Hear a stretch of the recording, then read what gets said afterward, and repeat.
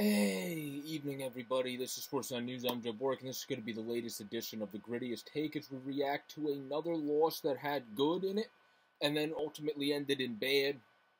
That resulted in the Flyers losing the game 40 seconds later. Sound familiar? After Lindblom had a beautiful blast.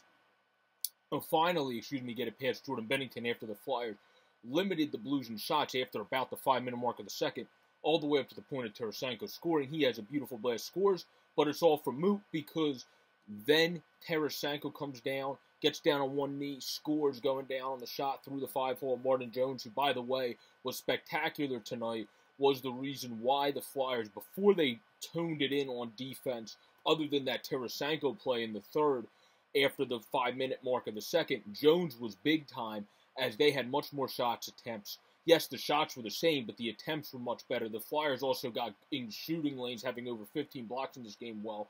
But in the end, it's the same things that happened in the Washington game and the same things that happened in the Pittsburgh game. They had falters in the third period where they played better overall hockey, and then they had a chance in the power play in the third, of course. Played too much to the outside for my liking along the boards. Got a few chances, but way too much along the boards play for my liking. So, again, as I said in past videos, the Flyers, this is a team I don't expect to see much wins from going forward. This is a team we expect to be in the top 10, maybe even the top 7, if not more, with the pick in this year's draft. But you still want to obviously see them having guys like Ratcliffe played well again. Jerry Mayhew had chances. TK continued to make plays. Lindblom continued to look good. Guys keep playing well and keep looking good in the right directions, and we saw that again tonight. Giroux also missed a couple chances. We hit a couple posts.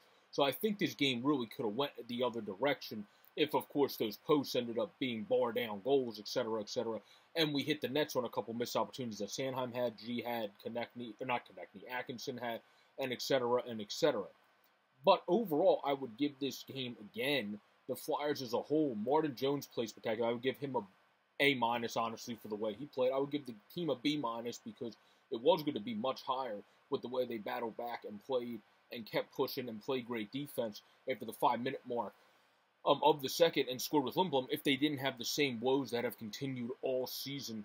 At 40 seconds later, you're able to have Tarasenko score, get it through the 5-hole Martin Jones, and then you have the empty net goal, which I believe was by Ivan Barbashev, as he was able to seal it at the end. And that is how the Philadelphia Flyers fall in this game, and then we also had, of course, the empty net goal again as they pulled it by Brandon Saad to make it 4-1, which was just, you might as well pull the goalie again and try to fight for it. So there was 2 empty net goals, only 2 goals that Martin Jones let in, one by Vladimir Tarasenko. I don't think he really had much of a chance at all with, and then he also didn't have much of a chance at all with the Braden Shen one, where he made a great initial diving save. The ref somehow didn't think it went in. It did go in, and Braden Shen made a nice goal. It is what it is. This is just the way the season's going for the Flyers. They have some good in their play, like they did in Detroit, like they did at home against Washington, and like they did in Pittsburgh, but then faltered in the third. Where last game it was they stepped up in the third to be able to get to OT. In this game, Lindblom had a great blast, but then they faltered 40 seconds later to allow a goal to Tarasenko, and that's how it is. They played good around the goaltender after the 5-minute mark of the second throughout. Martin Jones had to step up before that in the entire game, and then got hung out to dry on that play as they let Tarasenko cut into the slot and score. It's unfortunate for him. He probably did deserve a win in this game. Carter Hart deserved many more wins than he's got this season as well. So that is what it is. The Flyers, again, they're similar woes in the game. They overall played solid. Their similar woes of just allowing goals immediately after they score affects them again. Peace out, everybody. Stay safe. Have a good night, and I'll be back around to preview the game for the Flyers on Saturday, which is at 12:30 p.m. an afternoon game. Peace out, everybody, and enjoy your week.